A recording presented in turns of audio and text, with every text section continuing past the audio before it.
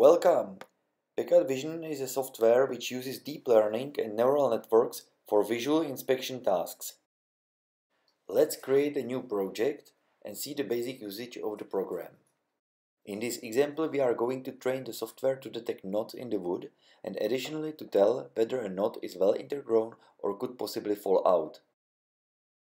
We can turn on remote access, and this is handy if you install PEKAT Vision on a remote computer with a strong GPU. Users could then work with the program remotely through a web browser. For the training, we need to import a collection of training images.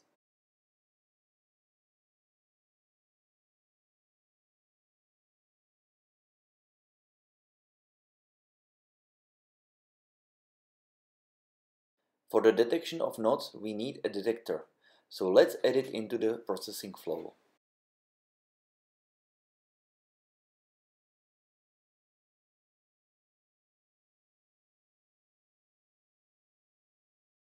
And we need to train it.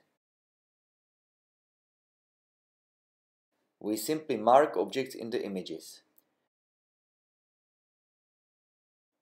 The more objects we mark, the better, and the higher the accuracy of the detector would be.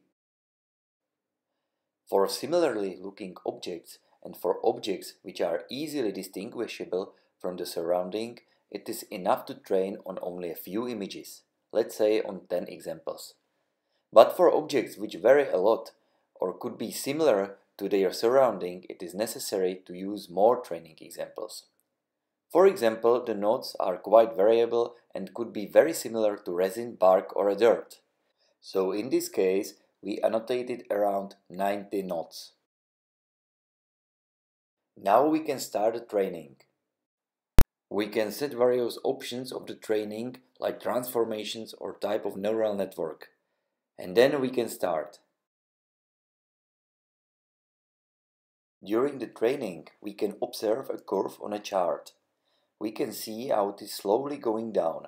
That means the model is learning and its accuracy is improving. If we realize after the training the accuracy does not meet our expectations, we could simply annotate more objects and retrain the detector. When we see the curve does not sink anymore and it stays flat, we can stop the training. And here is our newly trained model. Let's try it out and check how well it performs and how well it can detect knots. Let's filter out images which we have annotated. We want to see how well the model performs on images we didn't annotate before.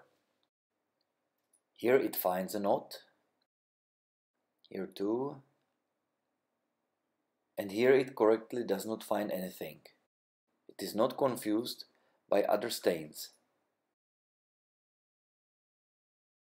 Let's check a few more of them.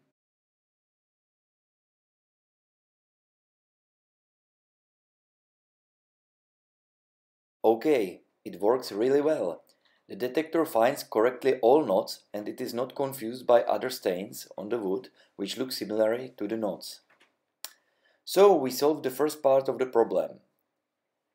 Now we would like to train the software to recognize whether the knot is intergrown or could possibly fall out and is encased.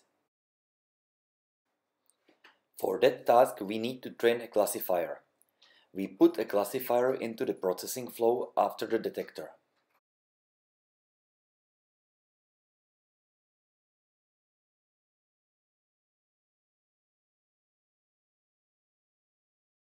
First, we specify classes, so for us it is intergrown and encased.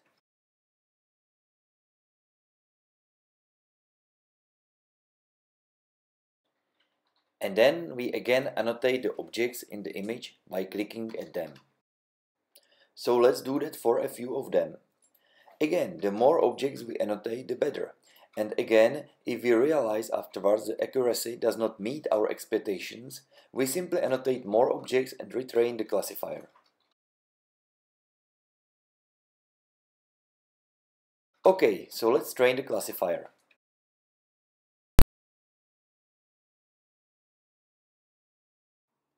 We wait until the curve drops and does not decrease anymore.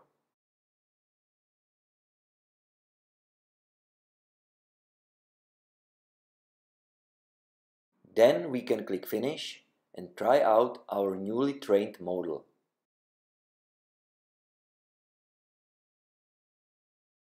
The recognized class is shown next to the box of each detected object. As we can see, the knots are perfectly recognized. The bottom knot is correctly classified as intergrown, while the top one is correctly classified as encased. But let's check how it classifies the knots we didn't annotate before. This one is intergrown, this is correct. Here is intergrown and encased, which is correct again. This is clearly encased, yeah. And again encased. And here are two intergrown. And here again intergrown and encased. And 3 times intergrown. So yeah, we can be satisfied. The knots are classified perfectly right. Now I quickly show you how to visualize the processing flow. In more complex examples, this can be used for debugging. In the upper box we see the detector and results of the detection, and in the lower box is classifier and results of its classification. At the bottom of the page we see text with so-called context. The context contains all the information which has been gathered through the processing in a structured form. It contains, for example, position and size of found objects, recognized classes, and so on. The context can be used for programming. Based on the context, an external tool or machine can be controlled. The context can be sent to external program for additional processing, and so on. We cover these more advanced topics in following videos. Now I connect the camera to our software. So now I have turned on the camera and let's see how it works live. I have one wood here and I turn on the processing. And as you see, it correctly finds both knots and it correctly finds out which one is intergrown and which one is encased.